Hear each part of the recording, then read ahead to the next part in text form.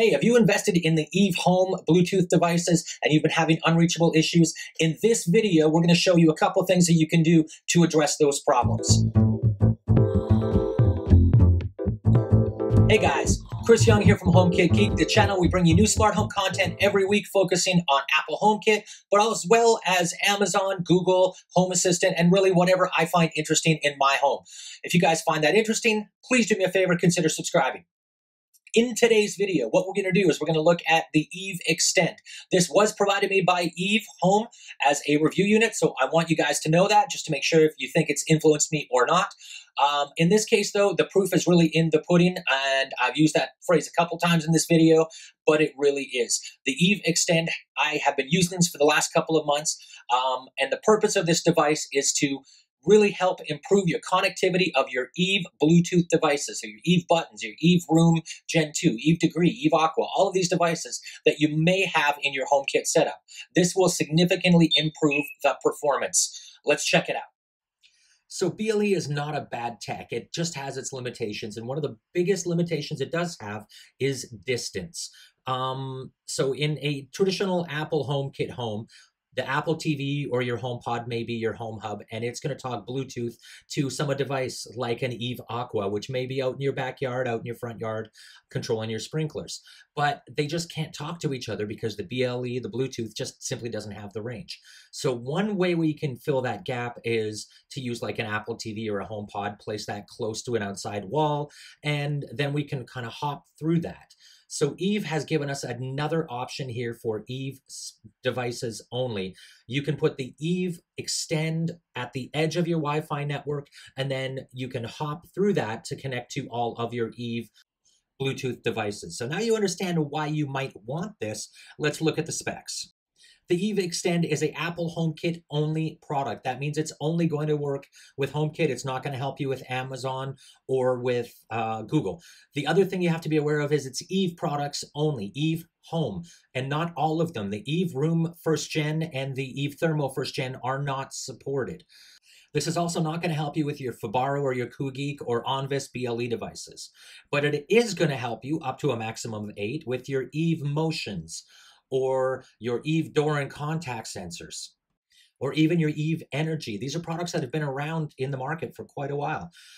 It'll also help you with the Eve Flare, the Eve Room Gen 2, the Eve Degree, the Eve Button, and the Eve Aqua. All of those are supported on here, although again, maximum of 8 devices per Eve Extend.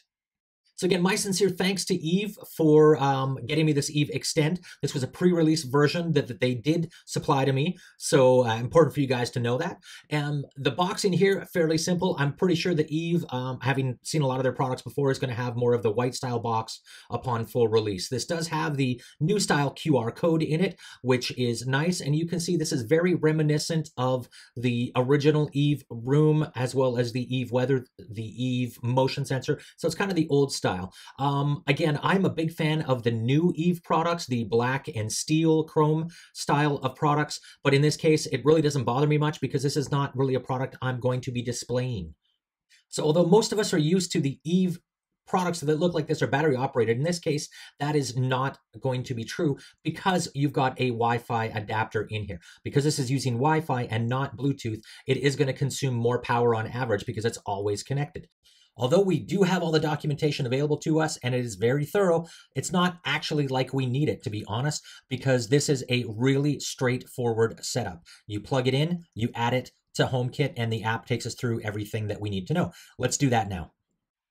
So we're going to go straight into the Eve app, which is by far the best free HomeKit app out there right now. So if you haven't checked it out, definitely do that. And the reason that we're doing this is because we got to do a little homework first before we get the Eve Extend up and running. It does require new firmware on all your Eve devices. So if you haven't done that already, head on over to settings and the accessory list and look for the red up arrow icon, which lets you know that there is a firmware update to be done. And these can be done fairly quickly. Again, I'm not going to show you all of them, but there are basically new updates to support the Eve Extend for all of the supported Eve Home accessories. This is relatively painless, but it is going to take some time. So the next step, you're going to want to add the Eve extent to your HomeKit setup, which is easy as just scanning in the HomeKit code. At this point, just like all of the other HomeKit ads, it's going to transfer over your Wi-Fi settings to the device. You get to choose which room you're going to put it in, and then you're going to be presented with this new dialog, which is what accessories do you currently have already within your HomeKit home that are available to be assigned to your new Eve extend. Again, this is a pretty painless process, but you are going to want to think about this. The distance issue is still going to be an issue with the Eve extend if you have the Eve extend on one side of your house and the device you're trying to pair with it is on the other side of your house. The nice thing is you can buy multiple of these and place them around your apartment, your house, and get the most out of wherever you're putting these things.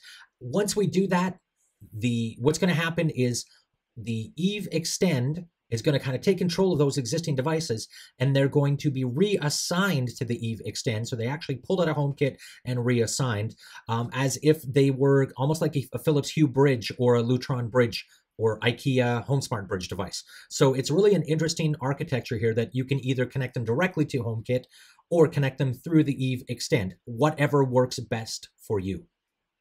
So once we've got that all set up, you're going to be able to go and find your Eve extend and see, hey, look, I've got two devices connected and everything is going well.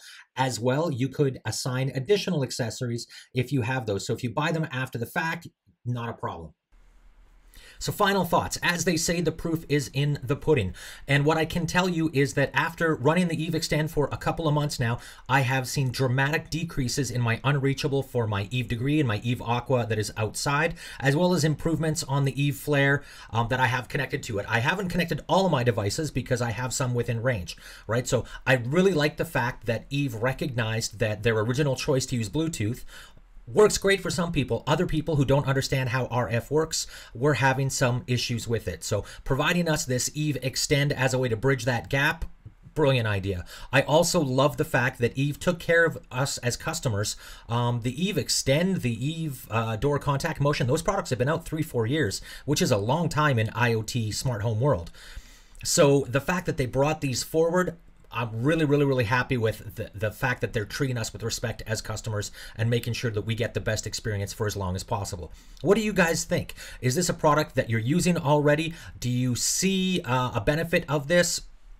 Let me know in the comments below. Subscribe if you haven't already, and thumbs up, thumbs down, whatever. Would love to hear from you no matter what you have to say. Thanks.